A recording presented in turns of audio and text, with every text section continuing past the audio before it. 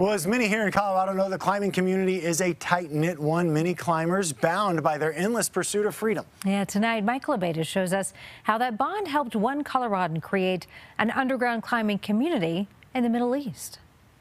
Here in Colorado, we're well aware that being outdoors can give you a sense of freedom. But across the globe, there are people who are using one of Colorado's favorite activities to help deal with the struggles of their everyday life.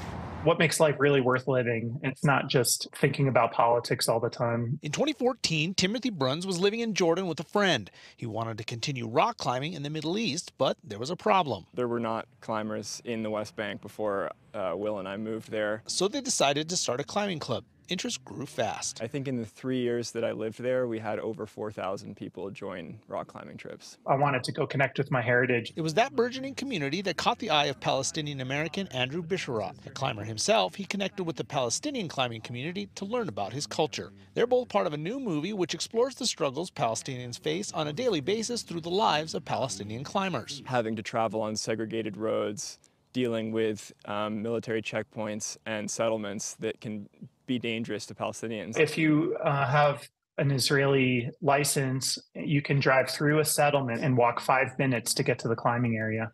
But for Palestinians, they park outside the settlement and it's an hour-long hike. Last week, a group of my friends were out trying to climb and they were attacked by the army. And how we all have a lot more in common than we may think. The things that I love about climbing, like here in the Flatirons, are the same things that people love about climbing in Palestine. To feel freedom, to be free. The story is going to tell a story about Palestine, about Palestinians that you don't see in the U.S. media landscape, and one that really needs to be shown, you know, a human story. That film is premiering in Boulder on Saturday, March 4th. Tickets for the evening show are sold out, but there are still plenty available for the daytime matinee.